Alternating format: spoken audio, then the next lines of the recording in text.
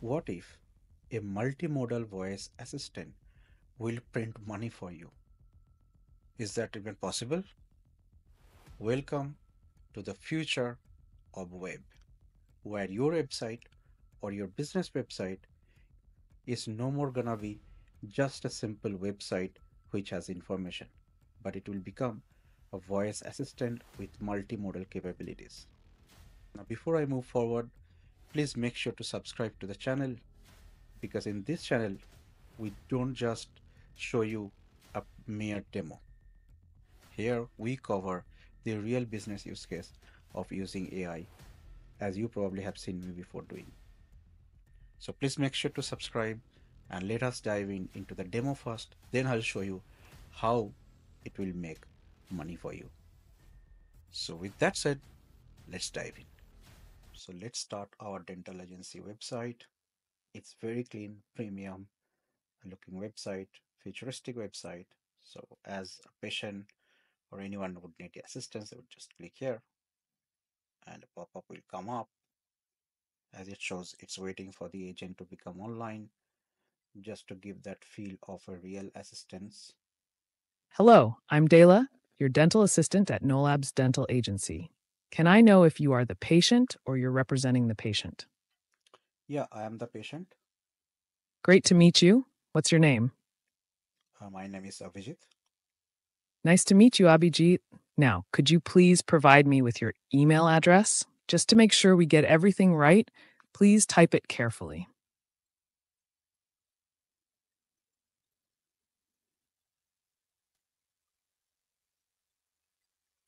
There you go. Thank you, Abhijit. Just to confirm, is your email address kotogether@gmail.com? Yep, that's right. Perfect. Now, how can I assist you today? Are you experiencing any dental issues or do you need to book Yeah, a routine so I checkup? am facing a bit of dental pain, and when I saw in the mirror, I like got this one. So if you can see the image, this is what I can see, when I see the mirror. Do you know what I is it? Do we know what is it? Please go ahead and show me the image or describe what you Yeah, see. please take a look at the camera. So this is what I see.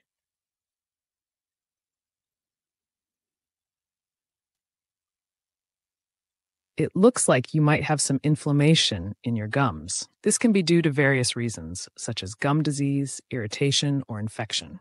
However, to get a proper diagnosis and treatment, it's essential to have an in person examination by a dentist. Would you like to schedule an appointment with us to take a closer look? Yeah, sure. How much the appointment cost? The cost can vary depending on the treatment needed, but I can't provide the exact figures right now, as that requires an in person assessment. However, I can assure you that we cater to different needs. Shall I go ahead and book the appointment for you? Yeah, sure. Let's do that.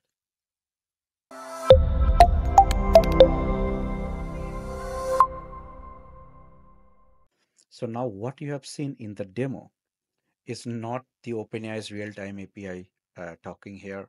As I have already shown you in the previous video, the easiest and cheapest way to make this kind of voice agent. And I have actually updated that, the voice agent that I have shown you in the last video and added multimodal capability now, where it can also now take a look at the video feeds or image, and then based on that, it can provide, assistance. Now, how it can print money, how it can help businesses. So what you have seen is just tip of the iceberg, right? There are so many possibilities that you can offer to your clients. If you're itself an in business like home service business or dental business, you can actually take benefit of this kind of systems, right? But let me just straight go to the point. Let's see the problem statement and how we are resolving it using this multimodal agent. And then the second part, we will discuss what we have added into the code and how these entire things are working. Yeah. So you're with me, hopefully. So let's go ahead and do the deep dive. So here we are into our screen. So this is, let's say, a dental agency owner who needs some help. They need to grow. They are maybe just a new business, or they may be an old business and want to, level up using technology like AI services, and they need to grow. They need a lot more customers because, dental agency have its own problem where they have a lot of cost, where they need to have an emergency services ready always, because there could be some emergency patients coming in, and if they're not getting enough patients, that means the costs are burned down, right? So how AI agents can help them? Let's quickly see that, right? So first thing, what we are going to do in this approach is we are going to turn their website into a really modern and really up-to-date latest technology website. It will keep it very simple, as I have shown you. It will be very simple, just one button for the users to come and have a talk with the assistant. So the modern website just provide value straight to its user by giving assistance for free, right? They're not going to charge anything, and they are not even asking for do a sign up, login, and all these bits. So once user clicks it there, it's actually doing sign up, but in a very different way, not a traditional login and sign up way. How we are doing it, so once user clicks it, the multimodal assistant starts up, and the assistant actually is very powerful. It's like a human agent. So first thing it asks is are you the patient, or you are actually here for the patient? So based on the answer, it basically gets all the user information, his email address and everything. That's like the basic thing that it needs, and it immediately saves those information into CRM. And now it talks about, tell me about your problem. Now user talks about his issues. Potentially, the assistant offers him to share images or video feeds or whatever. As you have seen, I was just showing. I could have shown my own face as well, but I chose to use an image just to see how it works with the image as well.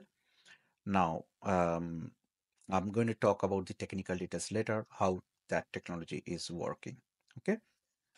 And now, once the user has spoken up about his issues, it basically try to assess it using some vision model, and then it saves this information basically into the CRM. So after that, what it is doing, it's basically asking user that if the user would like an in-person appointment, because it's a medical service. You should not use AI agents. Even if you have any dental client, you should note that you should never actually use AI to offer medical services directly. So it's always best to craft your AI agents in a way that you offer them in-person appointment, or get it checked with proper medical professionals. So that's what it is doing, that it is offering in-person appointment. Once customer agrees for that, um, then AI agent system basically checks based on the urgency. So for example, if it is just a dental inflammation without a lot of pain or something, or broken teeth or something, then it may be not that urgent. So based on that, it can actually send two type of calendar. One is urgent calendar, which of course is going to charge extra to the user. So this is going to charge probably $20 or £20 or £25 for the appointment with, but however, the user will get appointment sooner with that calendar. Otherwise, it will send the normal calendar link where the user can book, let's say, a week ahead of the appointment. Yeah.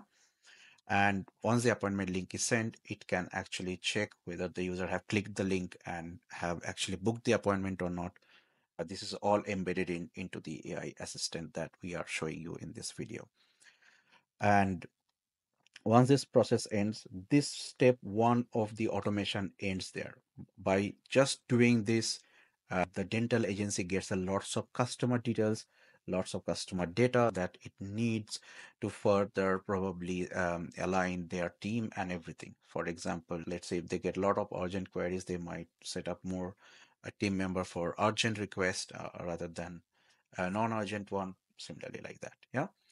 And this is just one part. Now, the second part, you can do even further automations. Like what happens if AI agent miscalculate the urgency? What happens if customer didn't agree for the appointment, or simply his internet connection is broken while the communication is going on? Because this is all happening through browser, right? So this is all based on internet. What happens user didn't click the appointment link? So based on that, you can do a lot of different customized workflow in the CRM. I will talk about that a little bit better. The best thing is what you can even do is later on you can send some special offer like a free dental checkup or something, and based on that the dental agency can get more customer trust on all these bits, right? And then it can also send the review request from. It can use AI to analyze review request prompt. Now, I'm not going detail. I mean, there are like thousands and thousands of services that can be actually developed, but I'm not going to go there now. But what I'm basically trying to say is using this kind of AI agency model or AI solutions, any businesses can get more revenue, they can get more better customer experience, they could collect a lot more data than a traditional business, they can have integrated review management, they will increase the customer loyalty, and it will also do ease of business, right? So this is how our entire model is working, the entire automation model. Now we will go ahead into the multimodal agency part, and we will see how we have developed it and how it is all working. Okay, cool. So this is our dental assistant code that is running the so the agent that it is running in the behind. In the previous video, I have already talked about WebRTC. So this is also powered by WebRTC. So I think in the previous video, I have shown you about WebRTC demo agent. If you have not seen the video, please make sure to watch the video from your right top. Because I'm not going to go through each and every steps here now, because in the previous video, I have already talked about how to use WebRTC, how to use LiveKit agent, set up it, and create powerful voice assistant without spending a lot of money on, let's say, OpenAI real-time API and everything. How to do function calling within the agent and everything that I have already discussed. So in the previous video, what we were doing is we were sending the booking link using the book appointment function, and then we were checking the appointment status asynchronously by the agent, and based on that it was additionally offering user if the user cannot find the email, if user needed more help with the appointment. So I'm not going to cover these functions anymore.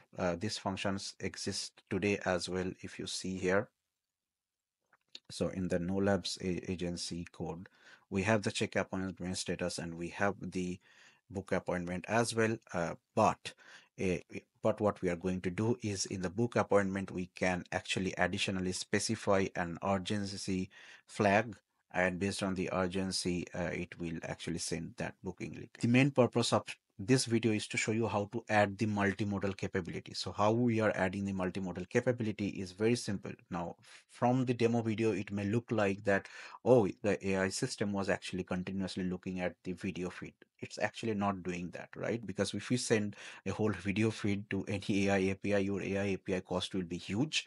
And maybe there are not many models which will be able to do that as well, right? So what we are essentially doing is we are kind of taking snaps of every image, maybe every seconds, every few millisecond interval. We are just taking a snap of the screen or the webcam feed.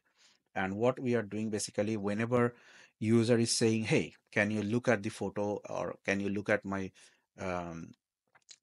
my face or teeth, and just to identify what is the issue, then this particular function is being called.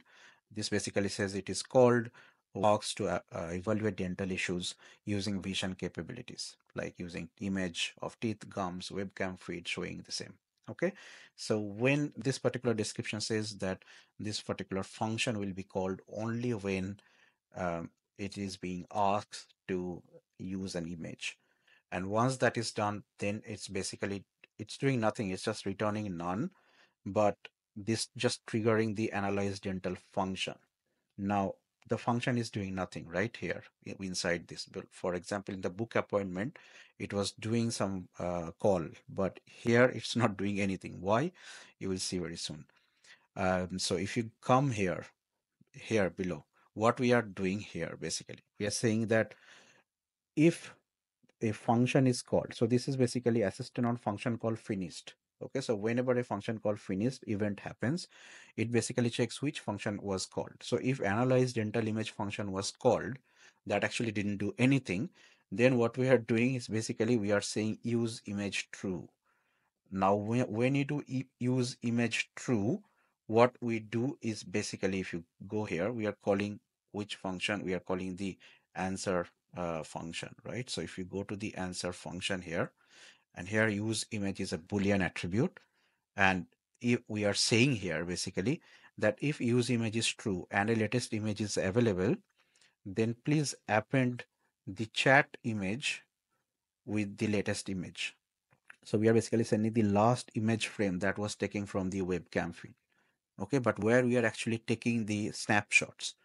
So if you see here, so whenever there is the video track available, right, and the connection is connected, we are actually taking event.frame. So we are actually taking snaps like every second. We are just taking snaps and we are keeping it in the memory or in the cache. And whenever the instruction match where the user have said, oh, please, can you take a look at my photo and tell me what is it the issue? Or can you please take a look at my teeth and see and say what is the issue? Then this particular function is being called, and when the function is being called, then we are actually creating this answer task with use image true. Otherwise we are saying the image, we are saying use image false. So that is how we are saving a bunch of cost of sending images or sending videos. So apparently it looks like you are sending videos, but you are not, because all you need is the last frame of the image to basically analyze the issue. But yes, there may be issues where the AI agent will take the wrong image and do some wrong analysis. It is entirely possible. That is why we need to fine tune stuff on this particular agent system if you're really going to sell it to your clients. But I think this gives you the whole idea how things are working, right? Now, where we are going to do all this automation workflow that we have seen, right, from the voice AI agent to the CRM and everything. So that is why we use our own CRM solutions, and where we have defined a webhook, and using the webhook, we are basically creating booking link and sending it. I have already shown this in detail in the previous video. Please make sure to watch the video. I will attach the link in the description, and please make sure that will give you some idea about how to do the function calling. But yeah, that is the whole process, how these are all working. So the best part is I have also created, rather I would say I have modified LiveKit Agency Playground UI into a more robust website that you have seen, and you can easily just run npm run dev, and if you go to the website, that will show you the website. This is basically the front end. You can see all these subtle animations, and once you click here, that will open up the um, assistant window.